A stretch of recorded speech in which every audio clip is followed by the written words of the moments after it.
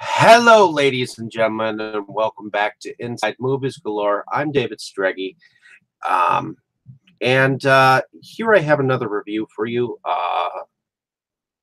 from a film called Bitch Slap, which is directed by Rick Jacobson, who has evidently done some directorial work on Hercules, and he has definitely had some work um, in the Americanized ninja movies, working with Don Wilson on Blood Fist and a few vampire films related, but definitely in the action genre. And I'm quite surprised by how bad some of the reviews are on this film in the Metacritical area. I mean, Variety, unfunny attempt to satirically recycle cliches and poses passed off as character death. All the backstabbing, shifting alliances, and dark motives are held together by adolescent innuendo-laden dialogue and thick sapphic overtones.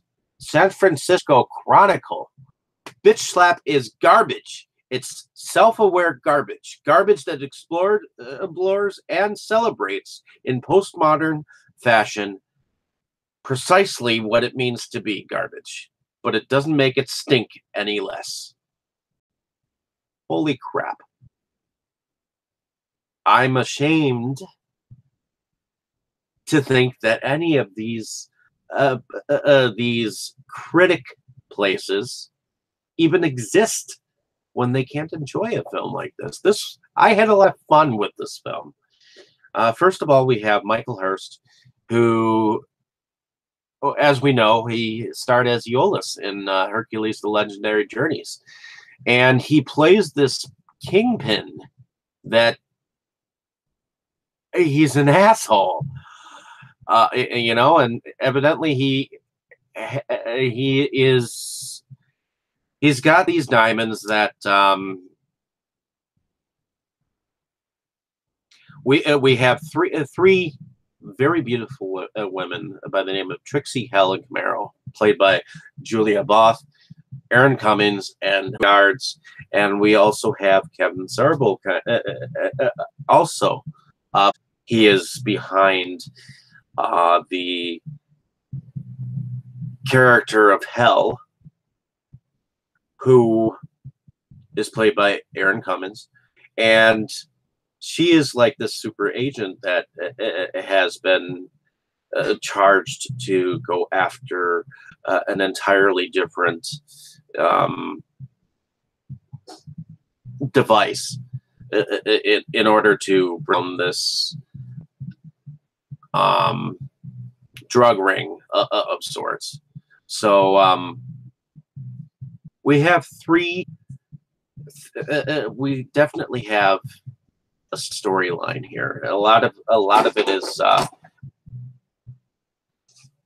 done with green females ultimately end up at this white trash looking trailer, but the film starts out very pornographic, and you definitely see a lot of slow camera shots that accentuate their bosoms to million in diamonds, so that they can all settle a score outside and get the hell away from all of this.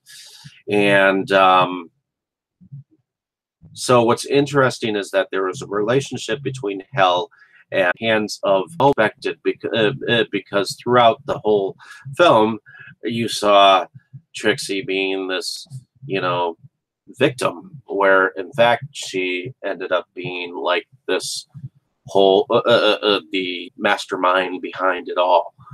And I like that about it. It was definitely Quentino-esque in nature, and it was just a lot of fun. I enjoyed the eye candy.